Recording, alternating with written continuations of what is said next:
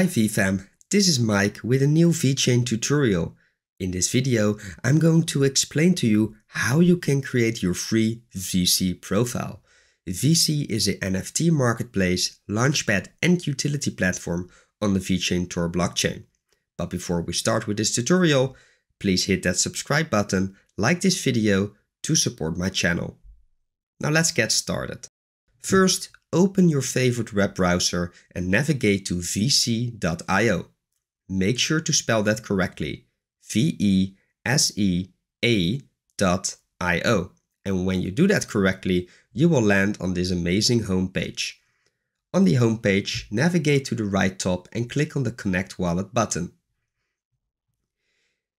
If you don't have a VeChain Thor wallet yet, no worries, I am linking to my tutorial about creating a Sync2 wallet at the right top. So go there, create your wallet, and then come back here to this tutorial. I already have a Sync2 wallet, so I will click on the Sync2 option. It asks me to sign my identification, enter my wallet password, and now I'm signed into the platform. And because this is the first time, it asks me to create a profile. So I click on the Join the Sea button, enter a display name, which will be that Mike VeSea tutorial. I select the checkboxes and create my profile. And this time I need to sign a transaction. And with a transaction comes gas fees. But in this case, the 1.47 veto that needs to be paid will be paid by VeSea because they use fee delegation, which means they are sponsoring the gas fees for me. So that for the user, using VeSea is 100% free. So I sign the transaction, enter my wallet password, and now my profile will be created on the VeChain Thor blockchain.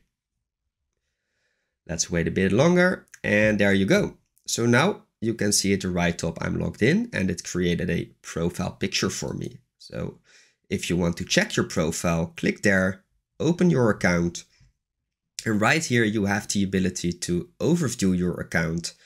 Hit the settings button right here to change any of the data or some of your settings. You can change your profile picture or your banner.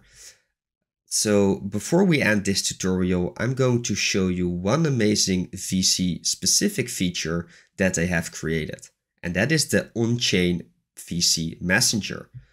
So let's type for an address on chain or a user profile. In this case, I'm searching for the undead Viking.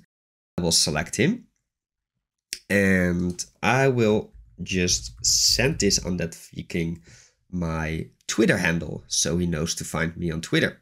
I commit the message and I need to sign the transaction. And once again, this transaction is sponsored by VeSea.